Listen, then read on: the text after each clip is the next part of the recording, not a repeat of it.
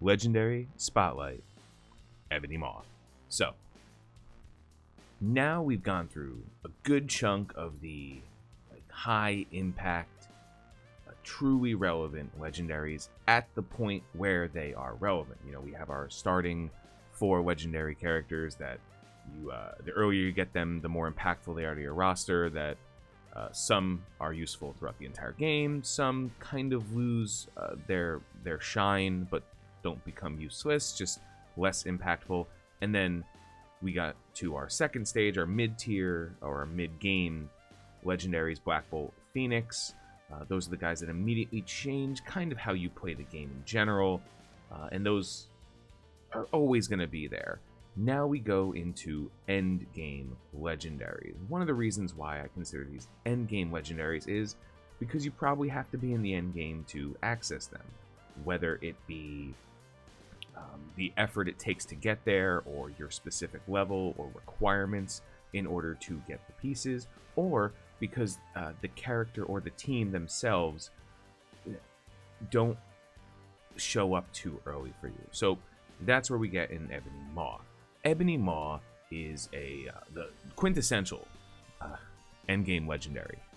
The earlier you get him, he doesn't actually impact you a great deal, especially if you don't have the rest of his team, and it's very unlikely, unless you're spending a lot of money, that you will have his team early on. If you do, power to you, he's still great. Most legendaries are, but for the average player in the game, if you're following through like the flow of the game, it's unlikely that you're going to have too much of not only the required pieces for Ebony Maw, but the characters that work well with Ebony Maw to get full value out of it. We'll go into detail more later. So first, let's take a quick look at how you unlock Ebony Maw.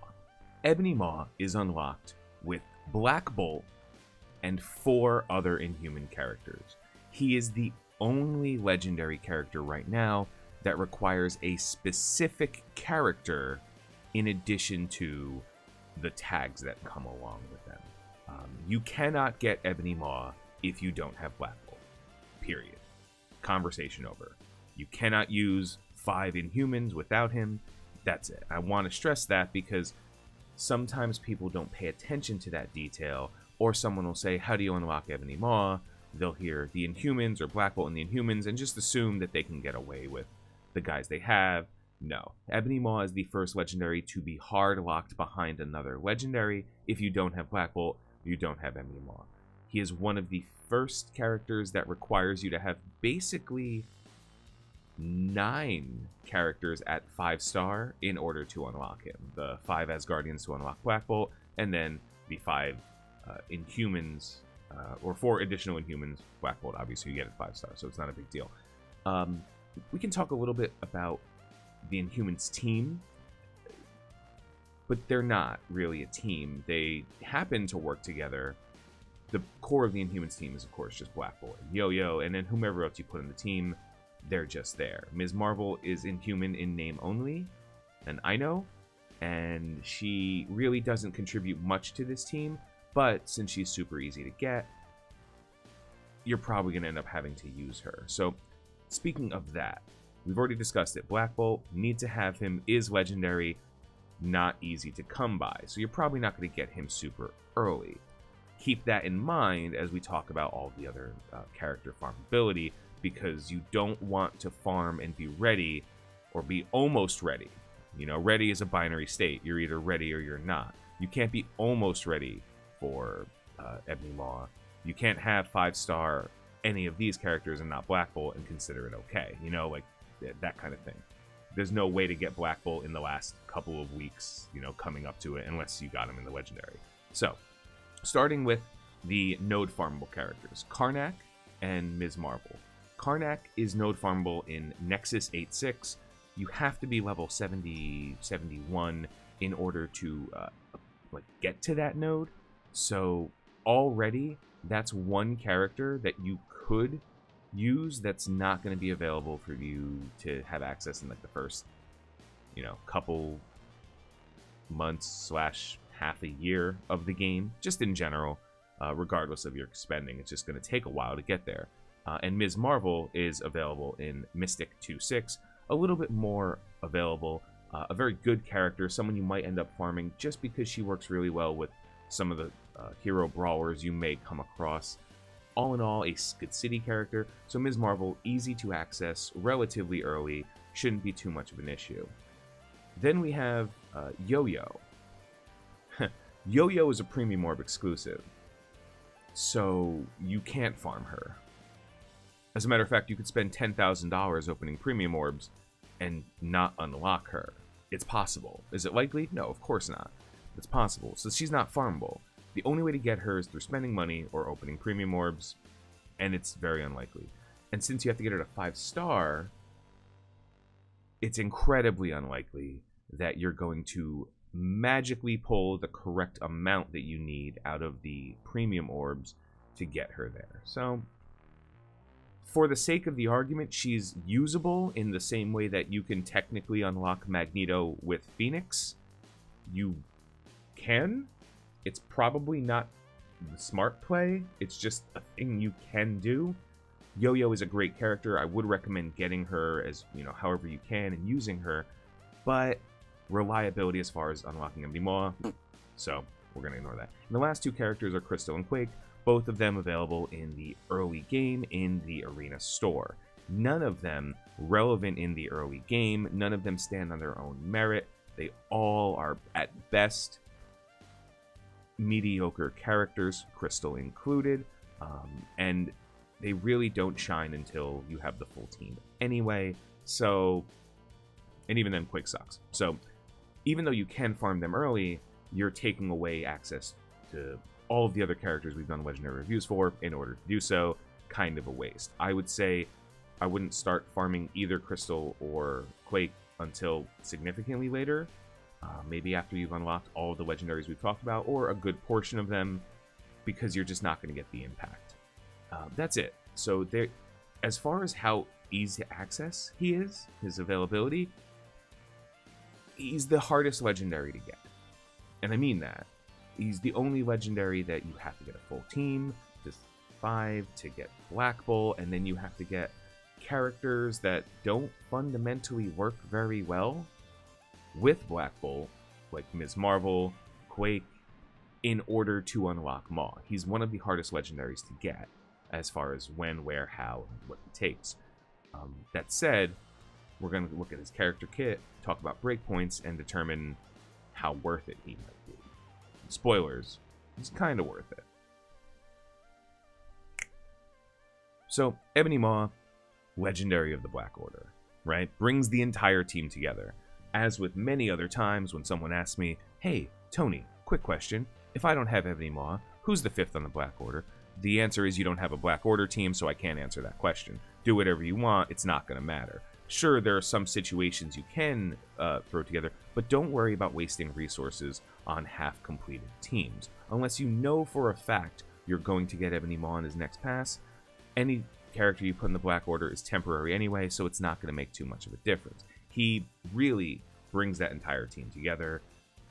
In addition, just on his own, he's somewhere in the Shuri level of power when it comes to utilizing him in raids and arena and war, in that he can kind of maintain a pretty decent health pool on your side of the fight, but also have some really high impact effects based on what you're going up against. So let's start with his passive. You'll notice that my tier 4 investment in him is scarce. I have never seen a reason to do any more than this. You might, but we'll talk about that. Before I look at tier 4s, ISO 8s, I have him as a skirmisher.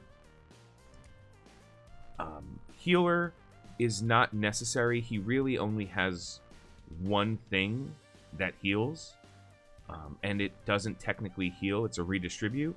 So even on his turn, if you get the extra bonus from healer, the on-turn heal lowest health ally, he doesn't quite have the health pool to make it an amazing heal, but it's a okay option. Healer is never really a bad option. As for Fortifier, unnecessary. he actually has pretty good survivability when we see his kit, so he doesn't need that extra little bit of you know, I guess say survivability. He doesn't need it. It doesn't come up for him.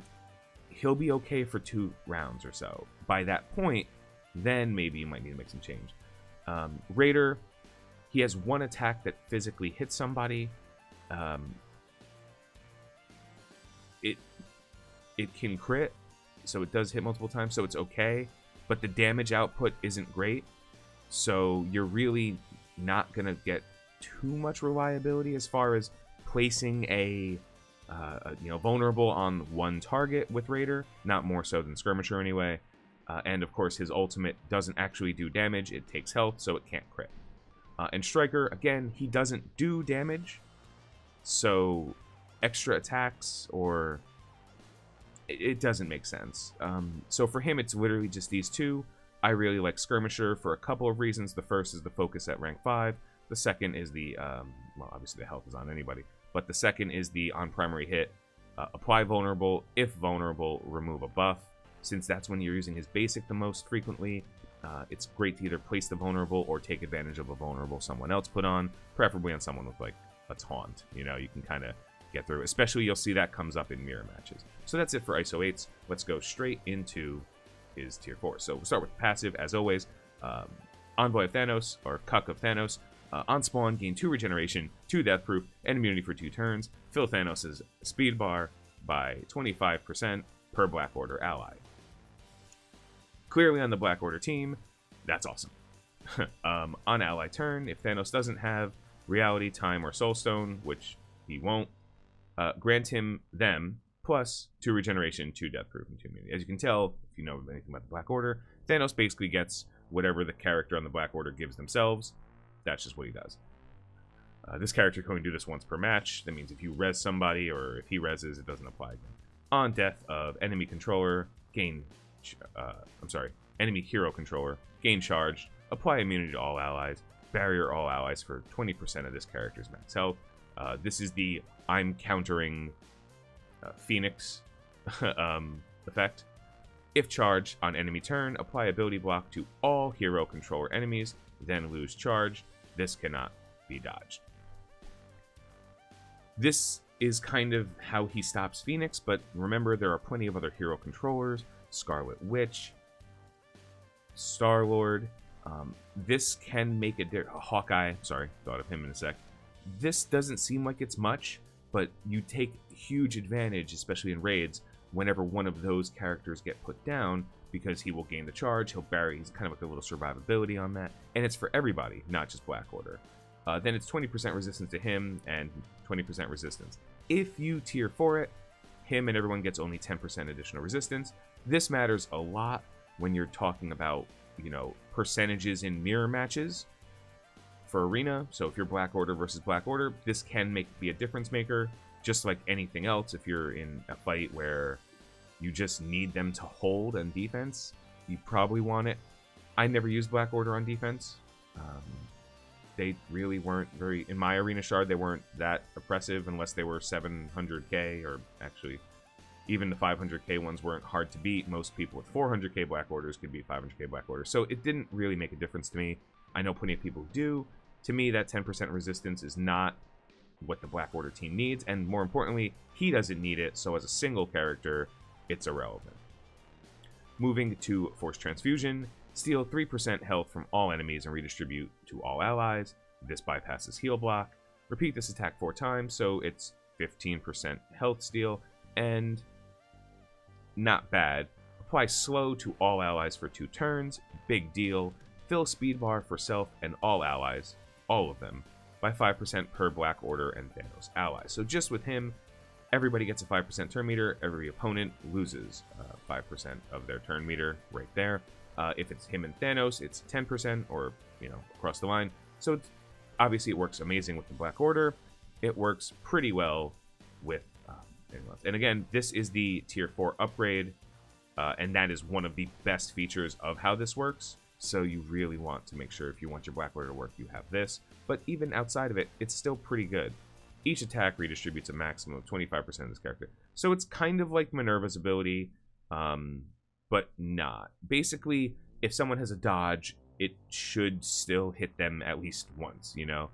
That's kind of why this is such a big deal. So, good ability, good attack, helpful, very slow on cooldown, which is why he works really well in raids with just regular Thanos and not the full Black Order, so you can energy battery into him, make sure he can do this more often.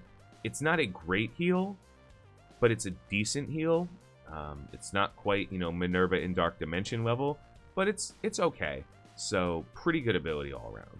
Insidious Whisper, this is another one that, on his team, it's not necessary. In raids, if you're not using Shuri, or if you don't have a reliable way to constantly put defense up, this is a good one. One thing I will say, though, this is another very slow cooldown, so you're not going to get super value out of it all the time.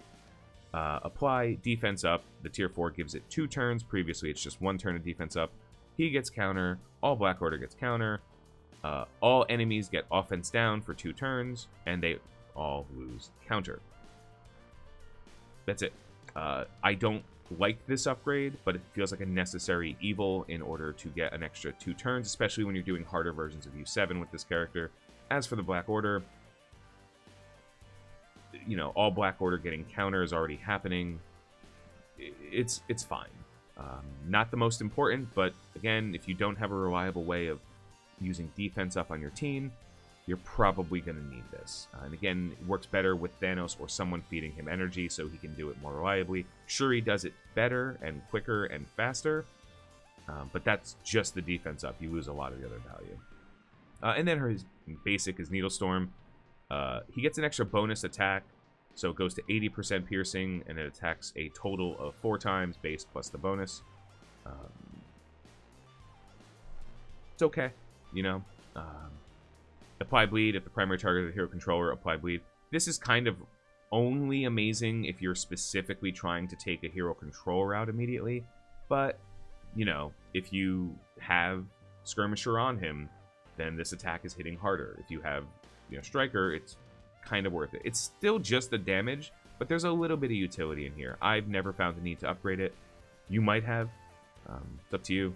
Depends on how many tier 4s you have. Like, I have enough tier 4s to do it, and I'm still not going to, so that should tell you everything I believe on this ability. So, that's it as far as his kit's concerned. Some of his individual uses, obviously Black Order, don't need to talk about it. Raids, he's a very useful survivability character. I like to say he's like the best second healer on your team. He gives you a lot of survivability as a support character. He gives you a ton of control and the ability to like push the button once, kind of like IW, where everyone's gonna lose when we push this button, heal up. When we push this button, get counters and defense ups. So he's a good second healer. I don't think he's the best primary healer, but now with ISO 8s, it might not make too much of a difference. One of the teams that people were using for U7 in, you know, the beginning stages was like Black Bolt, Thanos, Ebony Maw, 2 other characters. Those 2 other characters could be, you know, Hela and Thor, or Ultron and IW, or Shuri, and so it didn't make a difference. He has his incredibly good value. It gets better, but let's just say it like this. If you got an Ebony Maw, just an Ebony Maw, in the first 30 days of the game, ignoring Black Order, ignoring everything else, somehow it happened. They gave everybody an Ebony Maw for free. He's not necessarily going to win you games on his own. He's more of a unique and situationally good character that shines because his team is so useful to the Black Order in everything that they use him in. And if you haven't checked my Black Order video out, by all means, go do so. I think that he's like one of the coolest and highest impact optional legendaries. As of right now, there's very little things in this game that him specifically needs to be present for. Like, it doesn't matter. But then again, the Black Order is so good that why wouldn't you have him? Kind of like the Brotherhood is so good, especially at war.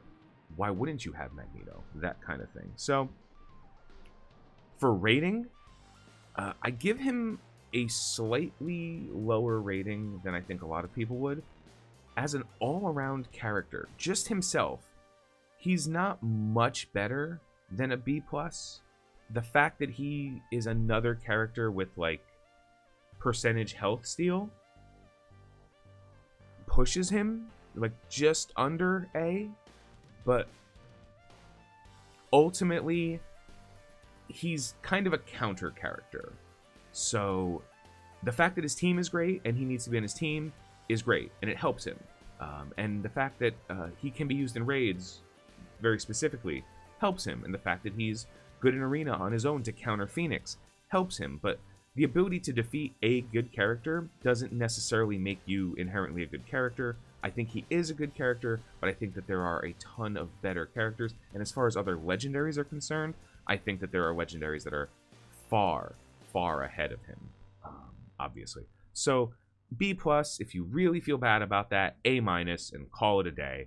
But I don't think he's as good as we were hyped to believe when he first came out. I don't think he's as good as maybe people imply, but I do think that he's a part of one of the best teams in the game, and therefore, and a necessary part of one of the best teams in the game, and he works really well on that team, so that's it. Comment below and tell me how much you hate me for saying that. Anyway, have a good night, have a great day. I've been Tony Scungili, and I'll catch you later.